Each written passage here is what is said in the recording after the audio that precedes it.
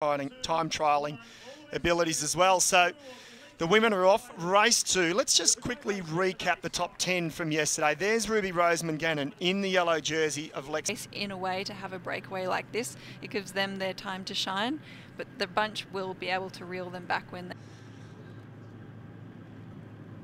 Yep, these two are still committed.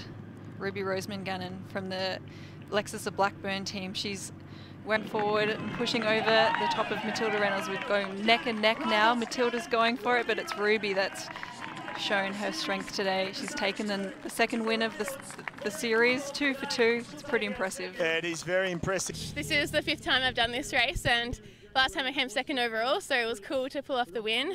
He donned that green sprinter's jersey overnight. It's exactly this type of rider he is. Elite women's or the men's yesterday. I didn't see much. No. Oh, you know what?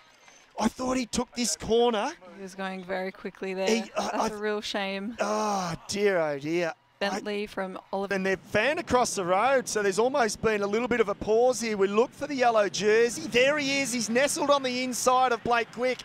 He's trying to follow the wheels, is it, of Wiggins and Jones. Jones might be on his wheel, but Quick, too smart, too quick, 2 from 2. He wins the stage, he wins the series.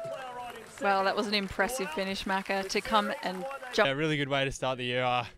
Can't thank the guys enough. Having Brenton in front of me makes a world of difference. You know, he's got such a great wealth of knowledge, especially in sprinting and races like this, so it makes a big difference.